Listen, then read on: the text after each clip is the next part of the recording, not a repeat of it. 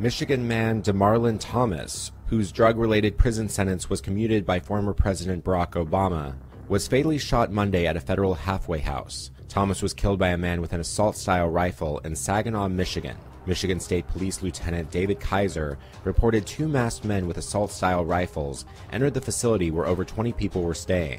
Kaiser said one person watched over a group of them, while another subject located the victim and executed him. No one else was injured in the attack.